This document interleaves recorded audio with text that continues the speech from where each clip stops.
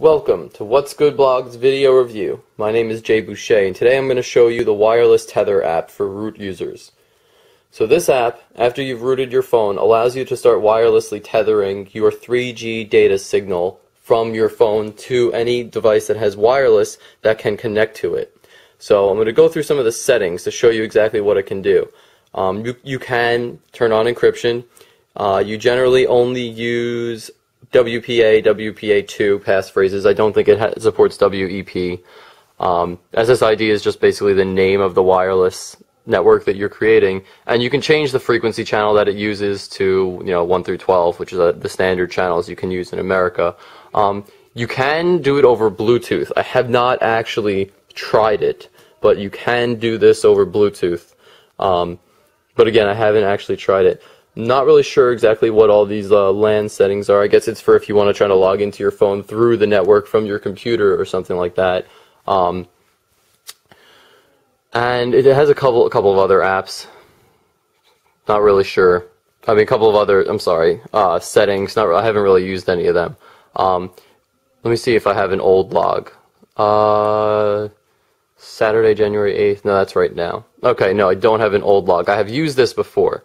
I don't have my laptop here to show you what it's like, but what it does is it'll just start wirelessly tethering it. It's listed as a network. You'll connect to it from your computer, and I've had huge issues with temperature. Like, my battery temperature spiked up to like 41, 42 degrees Celsius, which is over 100 degrees Fahrenheit, and it just kept going up, and I had to stop and turn it off after maybe 20 minutes of use. Maybe less, yeah. The reason this happened, I'm pretty sure, is because I had an awful data signal while I was using it. I was using it inside a building, like inside the inside of a building, and I had a bad data signal, kept going from 3G to 1X.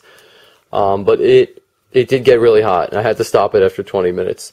The speed, when it was working well, was decent. Not the speed you'd expect with cable, maybe the speed you would expect with DSL, but it was okay. And then I'm going to show you this other app, so Barnacle Wifi Tether. So I had read comments in the what's it called? The reviews of the apps in the market that this app was actually faster than Wi-Fi Tether.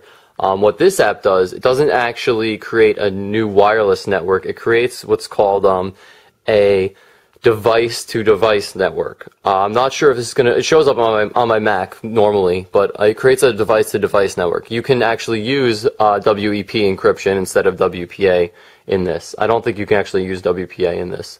And it's not actually, what's it called? A wireless network. It's a device-to-device network. I'm not sure how that changes anything.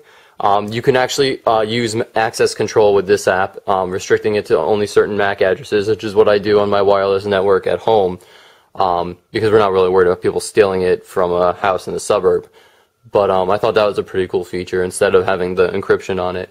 But other than that, it seemed a little bit slower. And same thing with the problems with the phone overheating. I actually had to underclock the phone and turn it off at one point because it was just not cooling down. So use these at your own risk. They do work, and they do work pretty quickly, but for some reason my phone just keeps overheating and I can't really use them. So take it for what you want. So if you have any questions, check us out at www.whatsgoodblog.com. Thanks.